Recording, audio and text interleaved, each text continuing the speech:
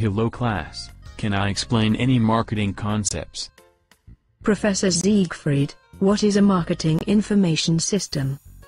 Well, Su-Lin, a marketing information system consists of people, equipment and procedures, to gather, sort, analyze, evaluate and distribute needed, timely and accurate information from marketing decision makers. Do most organizations have a marketing information system? All firms operate some form of marketing information system, but the systems vary greatly in their sophistication.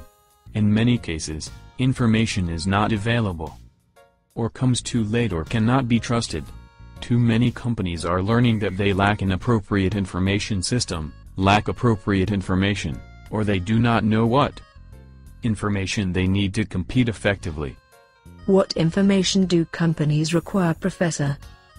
They need information about distributors, customers, as well as competitors, and other environmental forces and trends in the marketplace. Thanks, Professor, for this explanation.